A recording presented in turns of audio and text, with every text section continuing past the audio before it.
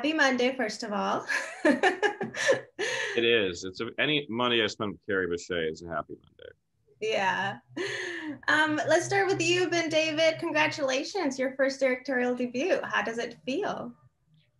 It feels great. I mean, the issue was because of, I don't know if you've heard of this thing called COVID or the plague that's happened, that our plan for this movie got derailed by, life.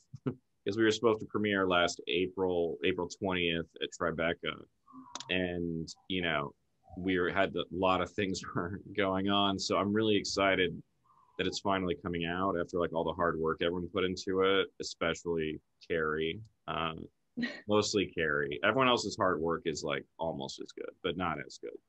I'm just really amped because I'm really proud of the movie, proud of Kerry's performance, and proud of, I'm sort of Joel McHale. He's all right. I'm mainly just saying that because I hope he sees this and gets mad at me. I'm happy. I'm excited. I'm going to stop talking. Well, then this case, take it over, Kerry, the big major actress here that did hard work. About this being BenDavid's first movie, it's not an easy sell. A guy who's never made a movie before, there's like all these sex scenes in the movie. It's I've been calling it a sex comedy thriller. So, BenDavid is like, come be in my movie, you'll be sexy, you'll be funny, it'll be scary, and you just really have to trust somebody under those circumstances. And thank goodness I did, because the movie, I think, really is sexy and funny and scary and super bonkers, crazy, weird, and I'm so glad that he talked me into it.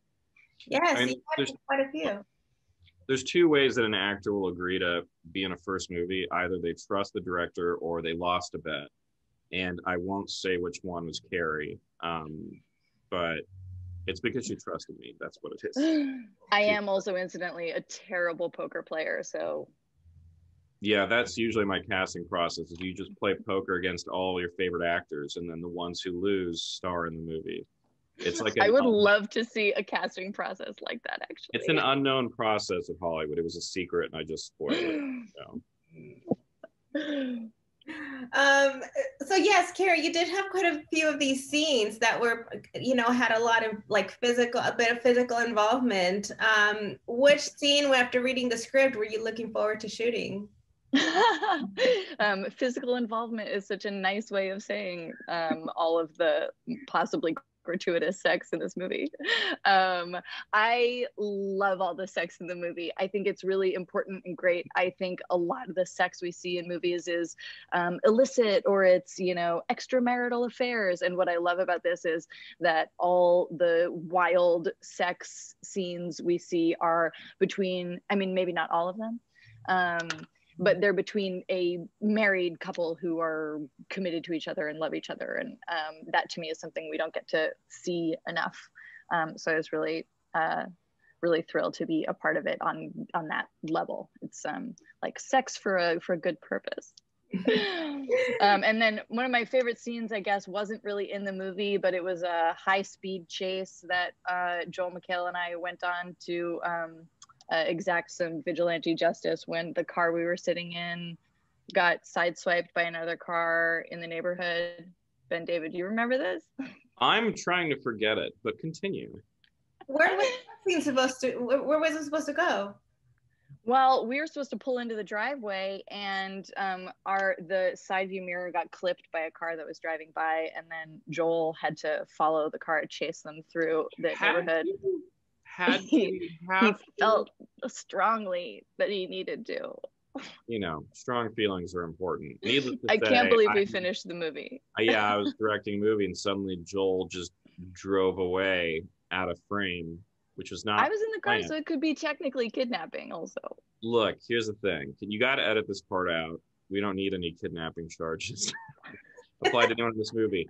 I would suggest anyone else making your first movie, tell your actors, don't drive away chasing a car, even if you feel like vigilante justice is the right approach to filmmaking. I don't, personally. So you're taking a public stand against vigilante justice? Look, I am not here to back the Punisher. I think he's a criminal, and I think he has to go down. That's my real feeling about vigilante justice right now. Just real quick, just to wrap up, this film is about, kind of shows how happiness is seen like a malfunction for some. What do you hope viewers take away from watching this film? Just real quick, summing it up. I'd say that on that level, that's a little bit more about people comparing themselves to other people and how much our happiness is contingent upon not comparing ourselves to anyone, whether it's a job or a relationship. I guess that's how I can sum that up. Kerry, what do you think?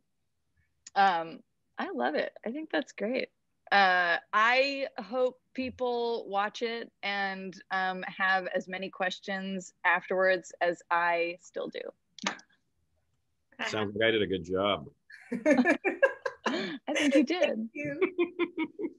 Thank you so much, guys, for your time, and congratulations with Happily. I enjoyed it. Thank you. You're welcome. You guys take care. Thank you again.